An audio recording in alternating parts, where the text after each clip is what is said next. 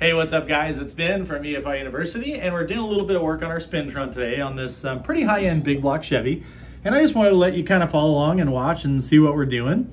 You can see that it's a pretty different valve train style than most big block Chevys, which would have like a link bar style lifter, or maybe even a keyway style lifter like this. This is real common where you'll have 936 or 937 body, you got an 850 wheel, and then typically it's got what we call a key, and then in the lifter bushing it'll have a groove, and that groove lets the lifter ride up and down and not turn in there.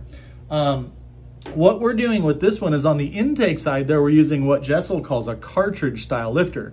The difference is the cartridge style lifter, the lifter and the lifter bushing are going to go in the block as one piece. So this is my lifter. One of the advantages is it's a 1-inch diameter body and the wheel is 1.220 inches. So think about if you were riding a mountain bike, the bigger that wheel is, the easier it is to go over those bumps. Well, this big block has almost an 1.1 inch total valve lift. It's about 1.080 inches or something. So that's a big lump on that camshaft.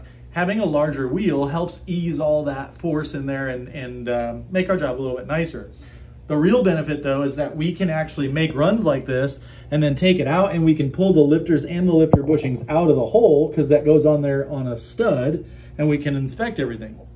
So basically what you have is a bronze or a brass bushing here. The block is machined for an exact fit. This is about 312 inch, the block's about 313 inch. It's a very, very precise fit in there. And then there's a collar that's threaded on, and we can thread the bushing in or out to set the height that we want for the bushing, and then it's got a set screw that locks the collar. Sometimes we call it the collar the wedding ring. But the bushing has grooves in it here that you can see.